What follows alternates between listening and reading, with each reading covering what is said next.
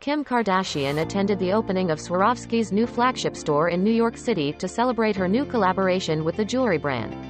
She wore a crystal halter neck top and matching skirt with a pair of light gray Swarovski x Skims boxers.